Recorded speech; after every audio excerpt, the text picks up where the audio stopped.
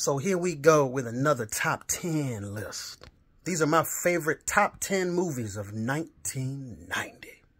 First, I gotta give an honorable mention to Kindergarten Cop, It's Not a Tumor, and The Hunt for Red October.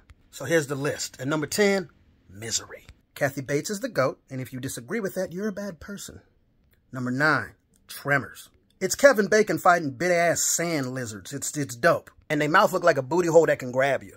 Number 8, My Blue Heaven. Rick Moranis, goated. Steve Martin, along with being the reason I got into acting, I even had a good arugula in a minute. Truly a slept-on movie. Number 7, Edward Scissorhands. Movie's dark, it's good, it's interesting, it's just a great movie.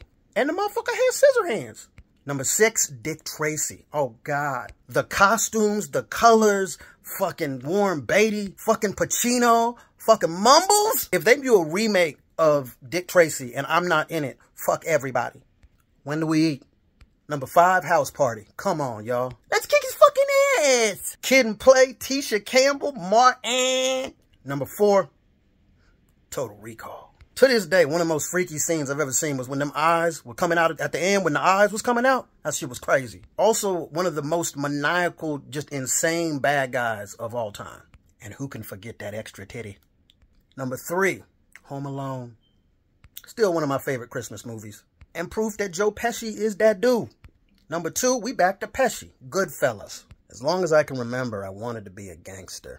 And number 1, of course, T-U-R-T-L-E, Power. Teenage Mutant Ninja Turtles. In my opinion, so underrated. The grittiness, the animatronics, the voice acting, and the way Shredder came in at the end was one of the most gangster villain reveals to the heroes I've ever seen. Go Ninja, go Ninja, go!